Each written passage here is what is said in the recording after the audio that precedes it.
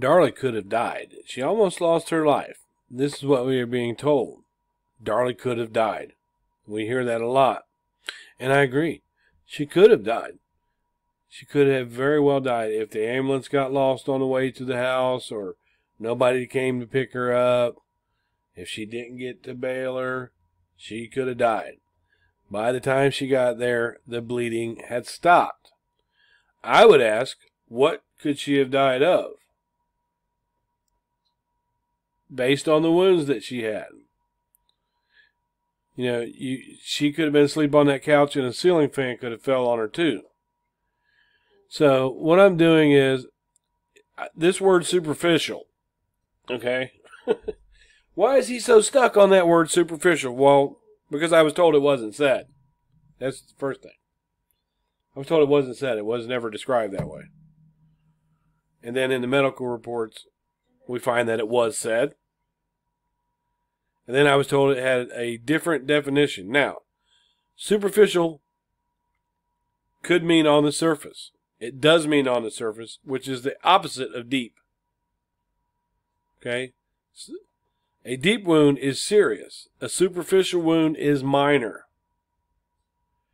It can be somewhat used directionally. I'll give her about 30% that it can be somewhat used directionally. The skin is superficial to the muscle. You could say that. But we're going to look at what Dr. Santos actually said. Now, Darlie could have died if this right here would have happened. If her wounds penetrated the surface and weren't superficial wounds, but were deep penetrating wounds. If you have a deep penetrating wound to your neck, your survival rate is between 3 and 6%. So much blood. Veins being cut. A knife in your throat. If it was a penetrating neck wound, she would have died. If. Now, this word superficial that I'm seeing it just means a minor wound. I do know that superficial is, in medical terms, the opposite of deep. Danelle very well could say that it's superficial to this and that. But the way that this doctor says it, and I've been through a lot of medical stuff here lately, and boy, I've been into digging hard deep into the medical stuff, haven't I, honey? Because I've had a lot of stuff go on with me. But let's see exact document. I was told to dig deep into these, and I have read these before, but it's been a while. Okay. Dillon and Santos, Baylor. Okay, indications. Miss Routier is a 26-year-old white female who presented to the emergency department early in the morning of June 6, 1996 with multiple stab wounds, which she reported to be due to an attack by an assailant. Of note, her 2 children were also injured. One child was pronounced dead at the scene, and the other child was taken to the Baylor Emergency Department and pronounced dead on arrival. She had lacerations to her shoulder and right forearm, which were deep, but did not appear to be close to any vital structures. She had an approximately 9 centimeter laceration on her neck from the midline to the right. I'm not going to even attempt that muscle, which was bleeding profusely. Okay? Let's see what time that was when he wrote that.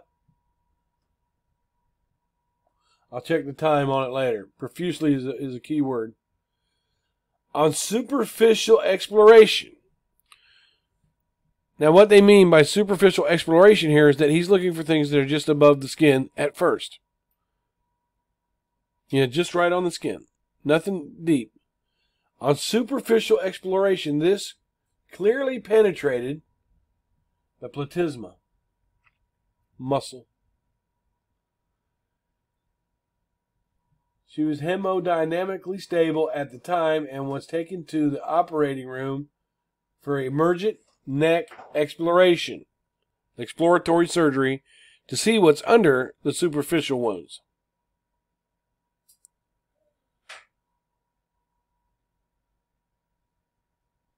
After the induction of satisfactory general endotracheal anesthesia, the patient was prepped and draped in a standard sterile manner in the supine position.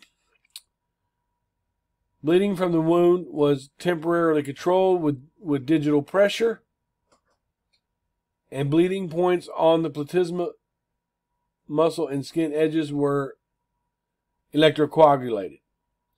Skin flaps were where the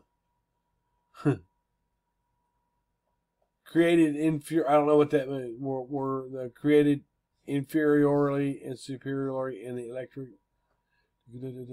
Yeah, they zapped it shut, basically. Several venous bleeding points were overseen with 3.0 milk sutures. There was no apparent injury to the internal jugular vein, the carotid artery that we were told was actually nicked. Okay, let me come back to this. The carotid sheath was not penetrated. I always thought the carotid sheath had been nicked, but it is actually it's called the platysma. The wound was, for the most part, superficial to the strap muscles.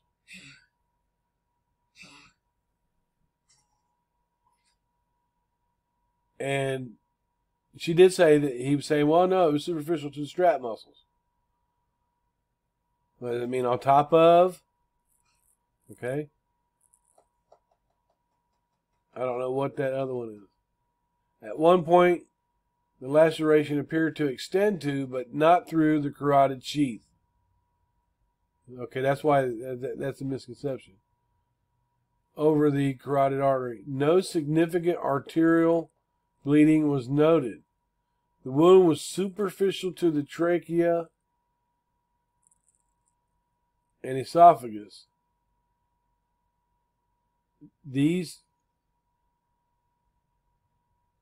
Okay, so I'm going to give her a little bit of credit. The way he is describing them as directional, but minimal at the same time.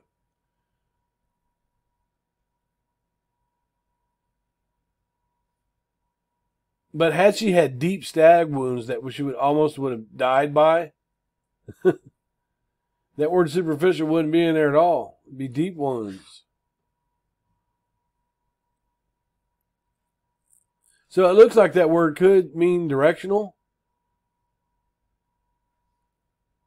But just the significance of the word alone means a minimal injury. And that they keep saying that she almost died and she could have died. She wasn't nowhere near close to death. So that's where I'm at with it. Okay, so this word superficial, I'm triggered by it. Because I've been doing my research, and I'll give Danielle a little bit of credit. Dr. Santos does describe the word superficial in that medical report. He could have meant directional. He could have meant where it was. But, the thing, and she said, well, they say one thing in the reports and something different on the stand. Well, under these videos where I put about the superficial, they describe superficial as what it is, a minor wound. But it can be described as, you you can say the rib cage is superficial to the lung. She said the medical records were different than what was said on the stand. She said the word superficial wasn't even used.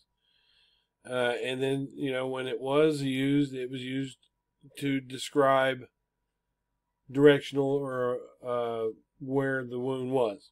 Or where, the wound was. I'll give her that. But she can't tell me I'm wrong when superficial also means minimal. It's not used in terms of direction in the medical field as much as it is used in terms of describing the nature of the wound. Well, how bad was it? Well, it was superficial. Well, how bad was it? It was deep. It was pretty bad. It was a gash.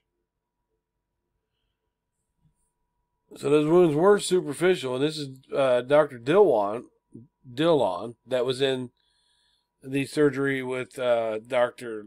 Assistant Lee, I believe, and Dr. Santos. And you can see exactly what he said and exactly how he and they meant it. Also, they wanted to stop the bleeding from the little bit of vessels, the small vessels that were bleeding. She had one that was profuse. So the best way to control that is to take her into the operating room and do some exploratory surgery. Bye-bye rush to emergency surgery. Bye-bye. See ya. Bye-bye emergency surgery. Exploratory surgery is so they can go in and look and see if there's anything else wrong that's bad. And that's exactly what he says here.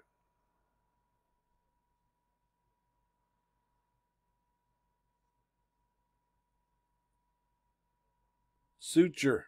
She did get a lot of stitches, though. These doctors are describing this doctor is describing in this. Okay, what do you mean by a superficial wound? Not a superficial direction, a superficial wound. Not this is superficial to that. He's being asked what, this doctor is being asked, what do you mean by a superficial wound? So superficial wounds do exist. When they say superficial, they're not always meaning direction. They're talking about this superficial wound. What I'm from the doctor who had his hands on Darlie, I mean by a superficial wound that it did not penetrate any of the deeper structures. Mild, not very bad.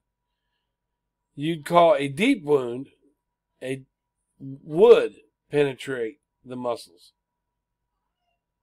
She had one deep wound, and the rest were superficial. They were superficial, like I said. Could it be Satan? Do I sound ridiculous now? Are we entertained?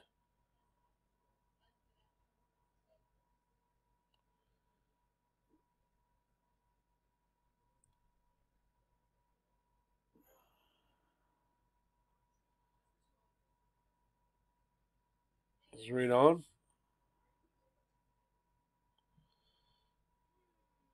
The wound on her shoulder overlaid the top of her humerus. Now you see how this doctor is describing the direction and the position of the wound in the two different parts of the body. He's describing it here, right?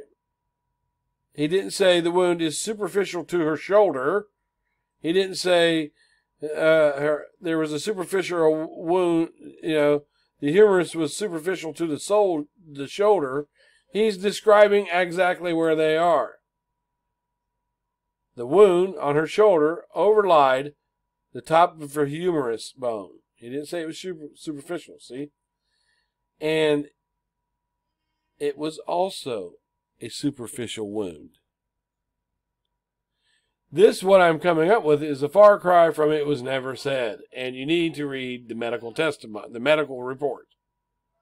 So now I'm going to look for Dr. Dillon's report and compare it to the testimony. Maybe this doctor's insane. Maybe he drinks too much. Maybe he's sleeping with somebody else's doctor's wife. But what he says right here is those wounds were minimal. Let's go down a little bit like this. Now, there's a deep wound. And was there another wound on her right arm? There was a wound on her right arm on the what we call the dorsal aspect.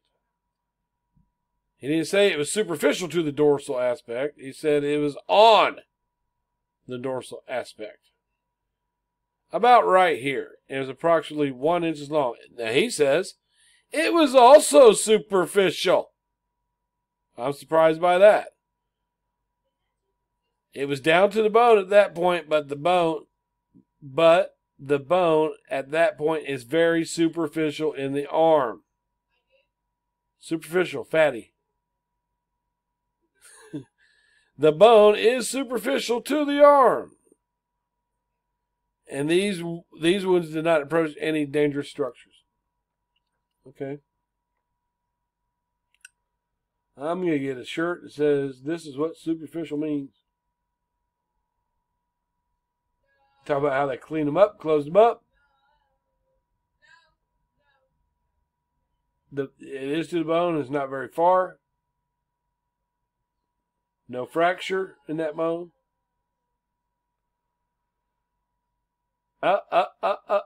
So we see another wound here just above that wound. Was that also present? Yes, it was. That was simply a superficial abrasion. Well, what direction? What was that superficial to? You know?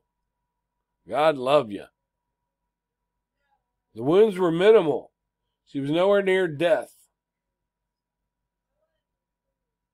This weekend and following, I would be taking what Danelle's saying, posting it with me, and responding to it with, you can hear what she's saying. Be well. Justice for Devin and Damon.